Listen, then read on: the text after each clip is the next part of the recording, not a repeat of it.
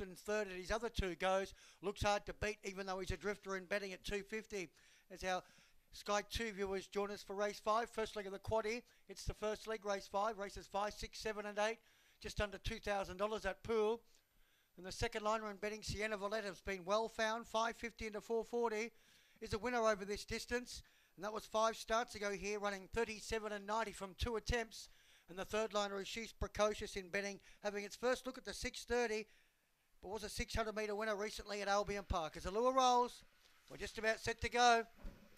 And away, Eamon Mack, the favourite, began fast. So did Beanie Eyes outside of it, and they share the lead with Beanie Eyes going to the lead from Eamon Mack. Underwater was a close-up third, out wide Sienna Valletta, and then Hondo Herrera. Well back was Tiger Holly with Thursday Shiraz. She's Precocious, whipped them in.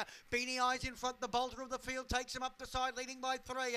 Underwater's giving chase with Sienna Valletta. Just behind them, Eamon Mack was 4th, then followed by Hondo Herrera. Well back Thursday Shiraz, Precocious, and Tiger Holly got checked to the tail as Underwater took over before the bend, and Underwater dash 3 clear from Sienna Valletta. Then Eamon Mack, Underwater just keeps on swimming, and Underwater's dash 4 in front, and it'll take it out, beating Sienna Valletta. Eamon Mack 4th home, that'll be Hondo Herrera. Then after that was She's Precocious, while back in the field was Beanie Eyes, who weakened from Thursday Shiraz.